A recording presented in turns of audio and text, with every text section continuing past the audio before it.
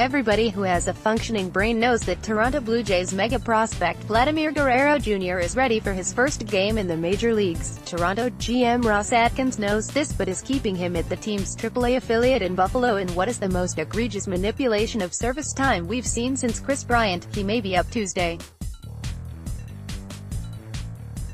He may not be. Things remain unclear. But after hitting .377 with 22 home runs over this year and the 2018 season, Guerrero knows he deserves a shot at the bigs. "You can see, it's obvious that I'm ready," Guerrero said.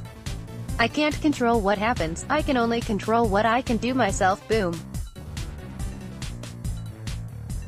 Even at just 20 years old, Guerrero has already displayed prodigious power that will be among the best in baseball instantly.